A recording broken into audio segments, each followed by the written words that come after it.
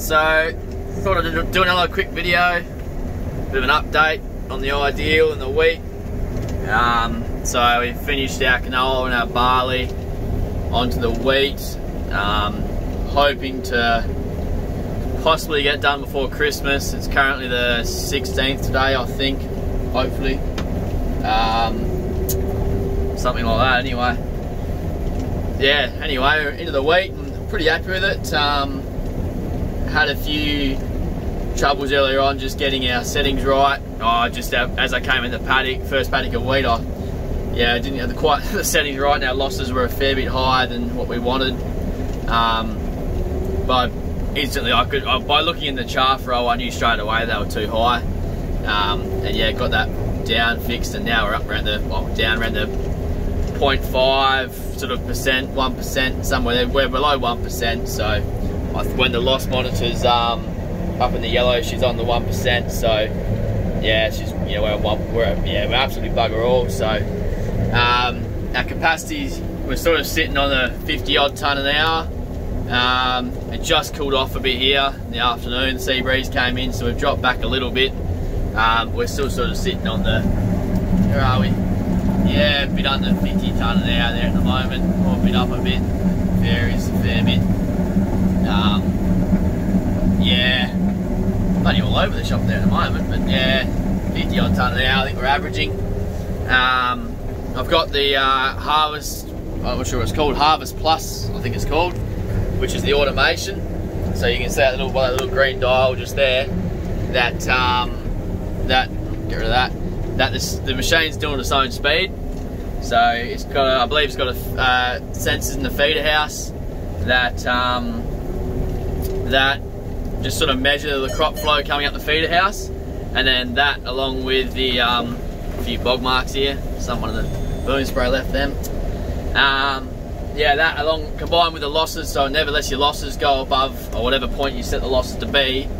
It won't let the losses go any higher than that, and then it just sets your speed to that. Which is, I've used it in other machines, and I've had it in other machines, I've never really used it. This is actually the first set I've driven that I've actually used it. Normally I don't really bother with it, but yeah, I'm actually very much enjoying it. This one, so you go along and then you put your joystick to the side until it goes green, and then you see it's in the green there now, and what's telling us right now, our engine load's a bit high, so it's dropping us back a bit. And then you can see it constantly making adjustments there. Yeah, what you can see, it's fairly cruising along, just quite enjoys it. Feeds this power flow front, sorry, it's called.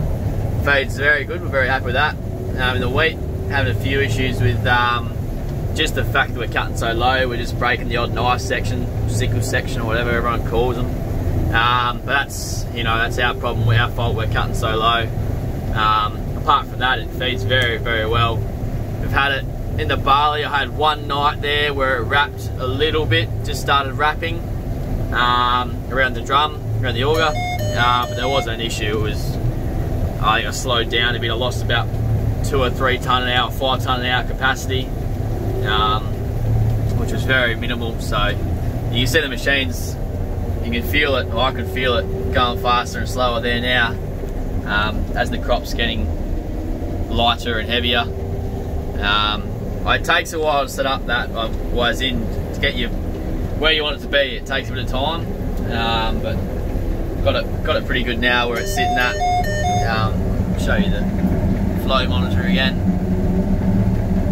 I haven't got it set so that it's definitely not maximum there now. It's got a lot more in it. I can get it up to, if I'm driving it myself, that's my chaser bin. If I'm driving it myself, I can get it up to about 60, 65 tonne an hour. Just that's if I'm absolutely feeding it. That's if it's really hot. Right now it's only about not even 20 degrees, I think. The sea breeze is coming, it's quite cool. And yeah, we're holding our 50 tonne an hour pretty well. These nice big open paddocks, big long run lines. Yeah, so overall we're very happy with the machine. Had a few teething problems earlier on. That obviously, issues that may or may not shouldn't have happened, but we've got over them now. And where, yeah, we haven't had an issue in all the cereals apart from a few sickle sections, and yeah, we haven't been stopped since then. Touch wood. I just flick my auger out. So to put the auger out, you just flick it out once and the door goes beep, and then the auger will start coming out. We're on the controlled traffic, so Chase Me Driver went the whole way to the end of the run line, turned around and came back through. So we're not too particular with it. If it's if we're a long way from the bins, he'll just skip a tram. But if you're nice and close like he's at the moment, he's keeping up okay. He got the whole way of the tram. So you can see we've got down here's our running counter. So we've got 12, just on 12.2 tonne there at the moment, and yeah, well, we're getting pretty full there. But so by the time we unload, we'll probably be around 13.5 tonne, somewhere there. Sometimes around 14. Shocker block box is about 13 tonne full. So I should mention with the auto speed that when you engage your auger, that it drops the speed off and it sets your speed to a set speed. So it brings your speed back to whatever speed you were doing and just leaves it at that. It doesn't change your speed so that your grain cart driver isn't trying to keep up with you, or you check out with the header changing the speed all the time. So which doesn't, yeah, it's a pretty good Chase bin driver, so he could do that, but it makes it easy for him, so doesn't have to do it. So yeah, that's about it. This haven't showed the unloading yet. The auger unloads in absolutely no time. We're talking, yeah, I think it's about 90 odd seconds, I think, something like that.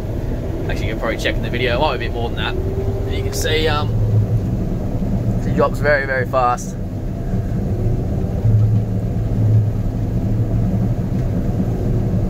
That's yeah, well, we're currently on 13.5 tonne. Just about empty.